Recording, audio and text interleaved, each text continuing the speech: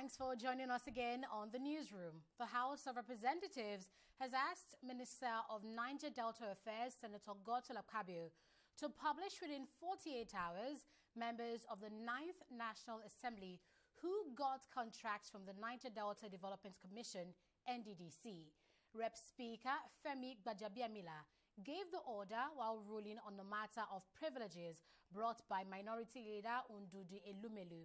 He charged Akpabio to name the lawmakers, their companies, the contracts they got, or face the wrath of the law.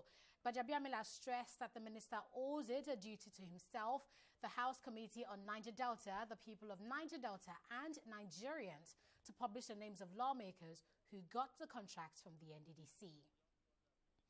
Meanwhile, Acting Managing Director of the Niger Delta Development Commission, Kemebradikuma Ponde, has left the hospital. Ponde had slumped on Monday as House of Representatives Committee on the NDDC grilled him. In a statement, the NDDC said their acting MD collapsed at the National Assembly because he ignored his doctor's advice on his health status. Ponde was said to have left the hospital on Tuesday morning. At least 11 people have been reported killed by gunmen in another attack in Goragon village of Zango Kataf local government area of Kaduna State.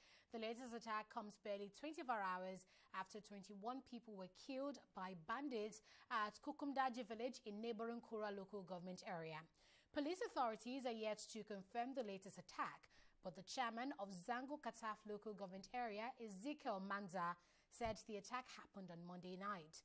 The attack was carried out by gunmen suspected to be members of a Fulani militia. Manza said 11 bodies have been recovered, while several others are still missing. Gunmen have reportedly kidnapped a priest of Catholic Diocese of Nsukka in Enugu State, Reverend Father Innocent Mba. The priest was kidnapped on Friday afternoon while returning to his parish in Eha Amufu, Isiozo local government area of the state. Communications Director of Nsukka Diocese, Reverend Father Matthew Eze, confirmed the kidnap, but the Enugu State Police Public Relations Officer, ASP Daniel Undukwe, is yet to confirm it. And talking politics, Governor Rotimi Akeredolu has emerged winner of the Ondo State All Progressives Congress Guber primary, which took place on Monday. Chairman of the election, Governor Yaya Bello of Kogi State, announced the result after voting, sorting, and counting the votes. Akeredolu polled 2,458 votes to defeat other 9 aspirants in the election. In his acceptance speech, Governor Akeredolu thanked the chairman and the committee members for conducting the election in a free and fair manner. The Ondo State election is scheduled for October 10, 2020. Meanwhile, President Muhammadu Buhari is currently meeting with former President Goodluck Ebele Jonathan at the presidential villa in Abuja. Jonathan arrived at Aso Rock at about 11 a.m. and proceeded straight to President Buhari's office. The meeting's been held behind closed doors and the agenda has not been made public, but it was gathered that the former president is expected to brief Buhari on the efforts of his committee in mediating the crisis in Mali. Recall that the Economic Community of West African States, ECOWAS, had recently appointed Goodluck Jonathan to head the political reconciliation in Mali, where there's currently a leadership tussle. Let's take a break here and we'll be right back. Do stay with us.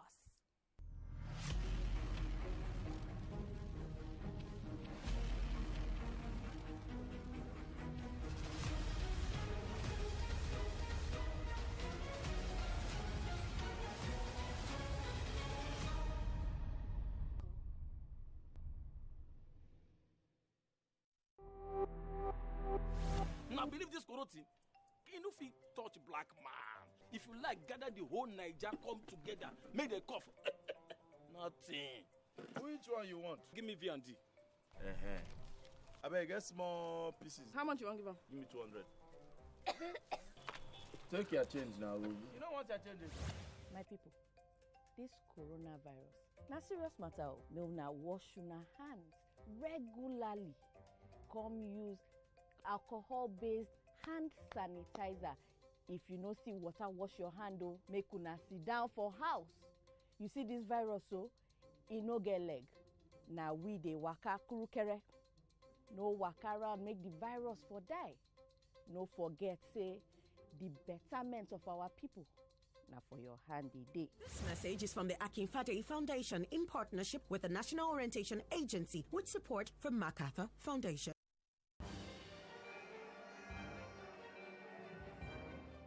Whilst the crash nurseries are being rescued alive from possessing problem of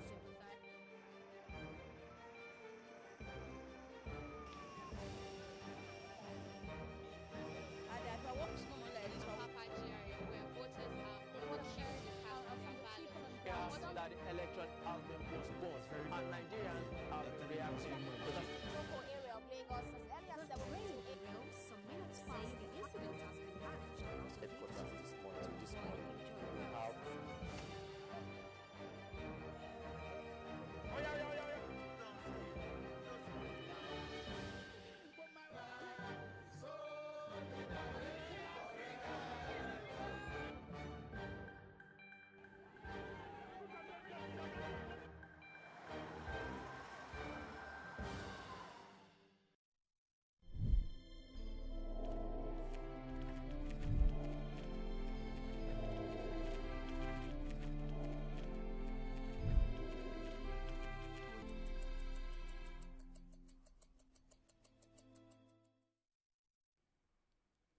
Almost 4 months after the first COVID-19 related death was recorded in Nigeria, more than 800 people have now died across the country.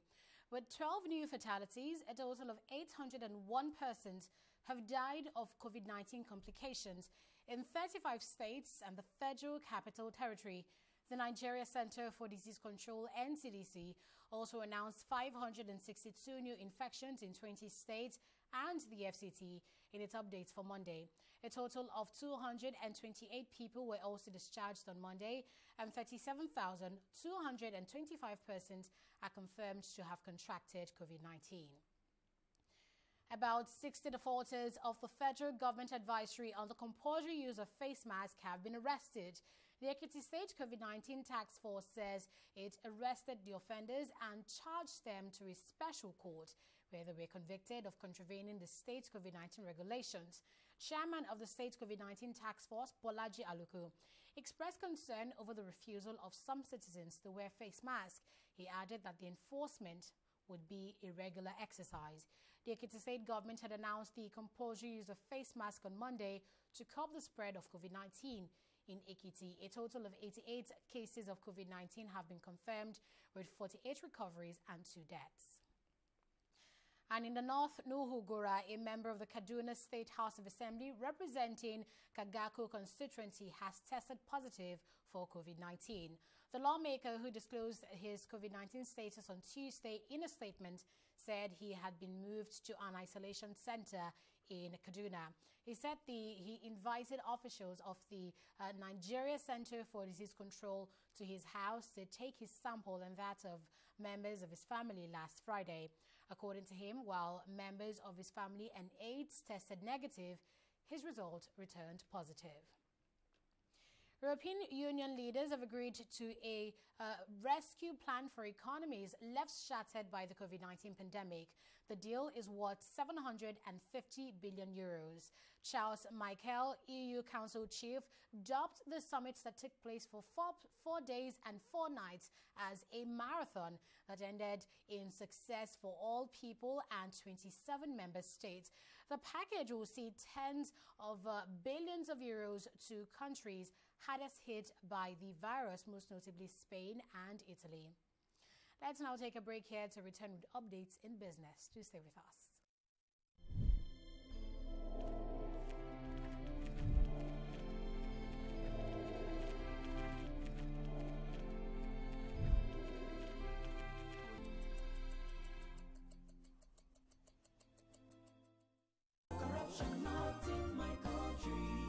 Hello? Yeah, I found your wallet in front of a supermarket. Meet me at Apple Junction. Yes, I'll be waiting for you. Now we find out. 2 of us. Thank you very much, officer. You know, it's surprising that men like you still exist in the police force. Yes, Oh, yes. This is just a token of my appreciation. Oh, no. You don't need to do this. We are only doing our job. Thank you very much. God bless you. You're welcome. Now I know police is really my friend. Yes. Friend. Hey.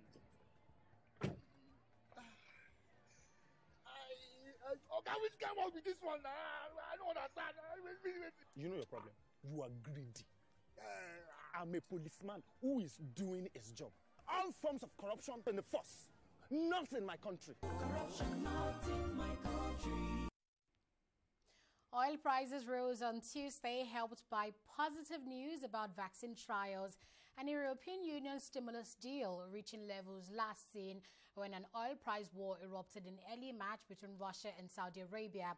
Benchmark Brent crude was up 1.17 cents at $44.45 a barrel, and that's on track for its biggest daily rise since mid-June at around 2.7%, while U.S. crude gained 19 cents to $41.00 a barrel, its highest daily rise in a month at around 2.6%. The prices were buoyed by an agreement among European leaders on a €750 billion or $859 billion fund to prop up their COVID-19 throttled economies, lifting prospects for fuel demand. In other markets, world shares and the euro also hit their strongest levels since March on Tuesday. Zambian President Edgar Lungu has asked Chinese President Xi Jinping for debt relief. He made the request in a telephone call between the two leaders on Tuesday. According to a statement from President Lungu's office, he cited the country's reduced revenues due to COVID-19 pandemic. The statement revealed that Lungu called for a debt relief and cancellation in light of reduced revenue due to the negative impact of the pandemic, as well as competing needs for the country to secure adequate resources to fight the pandemic and stimulate the economy. The leaders also agreed to enhance cooperation between the two countries. Eric Dier has extended his contract at Tottenham, and the new deal will see him remain at the club until 2024. The club announced the contract extension on their official website on Tuesday.